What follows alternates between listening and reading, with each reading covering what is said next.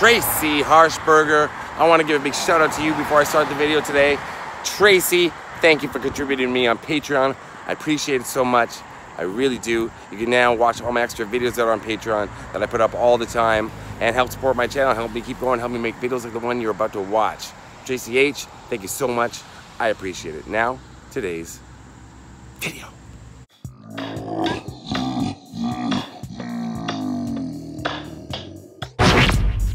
I know you gonna dig this.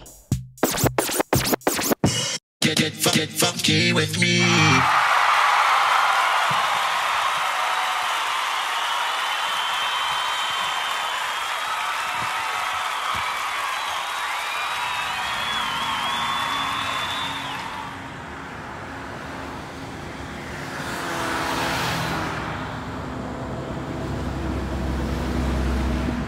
Tramps like us, baby, we were born to run. But were we born to run? I don't know if I was born to run. I don't like to run. I like to meander, shuffle. I was born to meander. That's what I was born to do. And that's what I do. I meander around, shuffle about. Baby, we were born to meander. Look here. That's the Blauvelt Diner. What's a Blauvelt? What's a Blauvelt? Well, if you told me, Blauvelt's a town in New York, just about 45 minutes from the city, from New York City. But if you told me, if something was wrong with my car, I was thinking about this on the way down. If something was wrong with my car and I took it to a mechanic and they said, it's your Blauvelt, I'd say, oh, yeah, okay, well, I guess better fix that. Better get a new Blauvelt. And they'd say, no, you need two Blauvelts. Say, well, put in two Blauvelts then. Gotta put it in the Blauvelt. That's what the name Blauvelt sounds like to me. But Blauvelt is a town, and it's really nice. It's small, it's tiny, but it's famous. Why? Because of Born to Run, the song by Bruce Springsteen, not the album, the song. So in a moment, I'm gonna get to what I'm getting to. But there's a record studio here. But this used to be a diner called the Blauvelt Diner. And it was Bruce Springsteen's favorite diner when he came here. He ate here all the time. It's a sushi restaurant now. And it says open, but they're closed. However, thanks to a phone call I made, I'm going in, and I'm going to show you what the Blauvelt Diner, Bruce Springsteen's favorite little restaurant, looks like today. And see if there's anything on the wall about Bruce. Bruce! Let's go inside. I got to knock and wait, but they're there. They know I'm coming.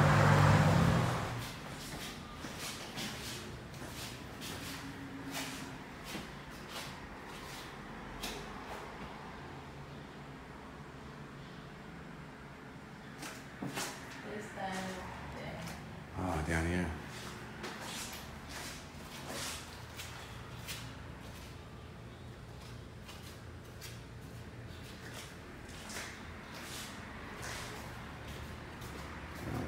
James Gandolfini, Paul Borghese. Sushi restaurant now. This is a little diner.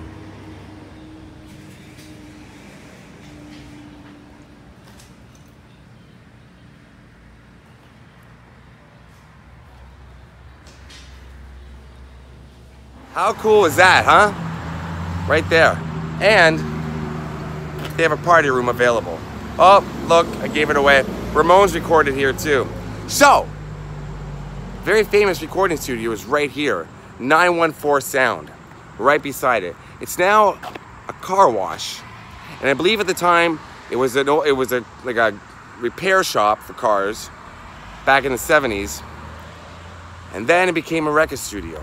And who recorded here? Well, Dusty Springfield, the Ramones, Janis Ian, and Bruce Springsteen, the boss, right there. So you see here, they've got a sign the Historical Society of Rockland County 914 Sound Recording Studios. On this spot in the 1970s, a garage was reborn as a refuge where rock and roll bands gave voice to a generation yearning for change. Stop it, truck. Doesn't say that. Back when music was captured on vinyl, Port Arthur's 914 Sound Recording Studios allowed musicians the freedom to own their craft away from the pressures of the big city. Among the iconic tracks laid down here were Bruce Springsteen's Born to Run and Janis Ian's At 17, anthems of youthful rebellion, emblematic of the time. The music made here endures long after 914's last note. Nyack. So, Bruce Springsteen recorded tracks for his first album here. Second album, entirely recorded here. Third album, which was Born to Run, he recorded the title track called Born to Run, you're right, in this little building. Right here. Let's see what we can see. Now, unfortunately, they're closed. It's the middle of the day. I guess not a lot of people want their car washed in Blauvelt. They're going somewhere else to get their Blauvelt changed and get their car washed in detail, but it's right in here, in this building. I'll show you what I can show you. Let's go take a look. So Bruce started writing Born to Run when he was only 24 years old, and it took him over 6 months in the studio to perfect the song. Over half a year, he made numerous changes to it that didn't all last, including a backing chorus and various string arrangements. One of Bruce's biggest inspirations for Born to Run was Phil Spector's Wall of Sound that was behind so many different hits by Ike and Tina Turner and the Ronettes. And the single Born to Run made its radio premiere on November 3rd, 1974 on Philadelphia rock station WMMR, 9 months before the album officially dropped. It's actually a busy little street. It's Route 303 going through Blauvelt, Rockland County. So it's a little loud. Busier than I thought it would be. But this is the original building right here beside me. And somewhere out back here, no, not the outback, no bloomin' onion, somewhere out back of here was a football field that the owner built for Springsteen and the boys to give them something to do, something for the musicians to do. So there was a football field back here. I don't know if it was right here on this part, but members of the E Street Band used to camp out instead of, to save money, because they didn't have a lot of money back those days. They were given a $25,000 advance. Bruce was given to record Born to Run. So most of it was recorded at another studio in Jersey, but he loved coming up here because he could get away from the pressures of the big city, like the sign says. And, but they would camp out here in tents, right where I'm standing, the E Street Band. Little Steven, Clarence Clemens, you name it. Max Weinberg. The other E Street Band guys. So Bruce Springsteen is known as something of a perfectionist in the studio, and even back then, it would take him sometimes like 100 takes of a song until he thought he had it right. And usually he would work late into the night into the early morning. After they were done here at 914 Sound Studios, they moved the Born to Run sessions to the record plant in New York City, where the remainder of the album's tracks were recording. At first, they didn't think they were going to use any of the 914 sessions, but they kept the title track, Born to Run. Now, I peeked in the window, and it looks like the business is empty, but you can still kind of see how it looks like it's weird. It looks like a recording studio. If you've ever been inside a professional recording studio, they're never as glamorous as you think they're going to be. Some are, some have been. The Nirvana Foo Fighters one that is on my channel, that's an amazing studio. I'll put a link to that video below. That is gorgeous, inside and out. But a lot of recording studios that I've been to, they're kind of run down. It's all about the music. It's all about the inner parts of the studio, the console and the equipment and the rooms where they record. But always the lobbies and stuff are kind of, well, run down, junky. Take a look. Hard to see, but there you go. I don't see anything about Bruce on the wall. But people have been here recently, so it might still be open. Yeah, a little TV on the wall there. If you can see, it's hard to see. It's so dark, I'm sorry. I really thought it was still open. I called the diner, but not this place. I don't know why. I just assumed this was open. But yeah, as you can see, it's kind of this would be the original stuff, like the original floors and the rooms. But it's no longer a sound studio. It is now a car wash. And car wash, yeah. That was not recorded here. Car wash. If you were open, I'd leave you a tip. So right there in back, they actually put an amp out in the backyard to try and get the right sound. They put amps everywhere to try to get the right sound. They had an amp in the studio, one in the bathroom, and then right there in the backyard of the studio where I'm standing, they put an amp just to try to get the right sound for Born to Run. Places like this is what really interests me. This is what really gets me going. It's kind of what's at the core of my channel, for me personally, because my channel is about pop culture. And I do the filming locations of stuff, of movies and TV, and famous artists and celebrities, houses, things like that. All about pop culture. But what really, when I get down to it, what I like is I like to see places where art was created. And pop art. You know, more mainstream sort of stuff, I guess. Sometimes it's a little more obscure. But that's what I really like. I like to see where artists created things. And the fact that Bruce Springsteen created the song Born to Run, one of the most epic rock songs of all time, right in this little building behind me, really, really excites me. Like a lot. I think that's really cool.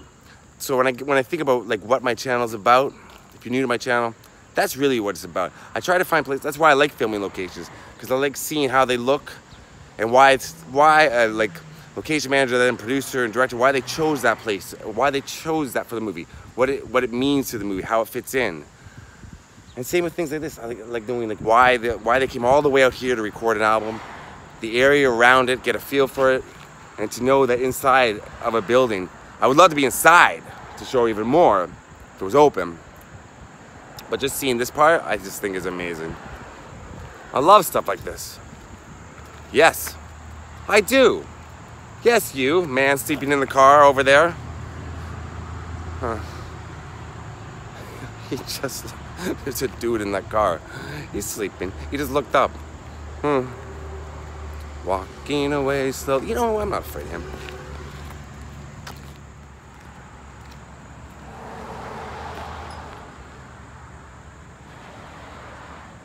So yeah, this is the back of the building. This is the back of the building. Back of the building. Right here. And it's a hand wash. At the hand wash, yeah. Now, I wonder if this...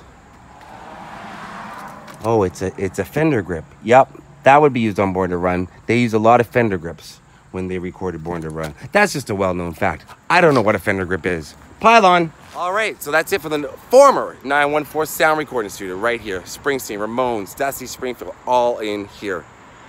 Ain't that something? That's something. Why aren't you open? They're not.